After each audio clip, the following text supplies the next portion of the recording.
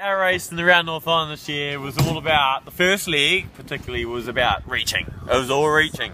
Reach, reach, reach, reach, and at Monganui we beat in and the biggest boat won the race.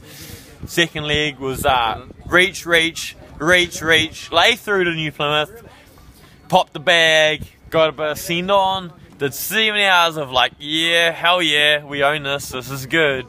And it was fantastic, like the most amazing sailing the Truxton has ever done in its life. It was lit up, it was full moon, big swells, and totally bullshit 6th ending. There was Cook Strait, becalmed. Wallow, wallow, tactics, match race, WWF, martial law's face, we own you, haha. We win that leg. The second leg was all about straight line pace, make the cape, turn the corner, beat, beat, beat, make the corner, beat, beat, beat, beat, beat, beat, lay through, beat, beat. Oh, what a surprise. Big boat wins. And then the fourth leg was, we started out in Napier and she's on the wind and it was a big boat race and big beat up, beat, beat, beat, beat. The big boat goes, rah, cough, cough, wrong way.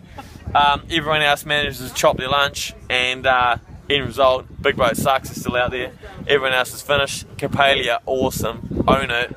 Total absolute champion victory. Great finish for the champion team, and the rest is history after that. Other than that, you know, the results speak for themselves, don't they?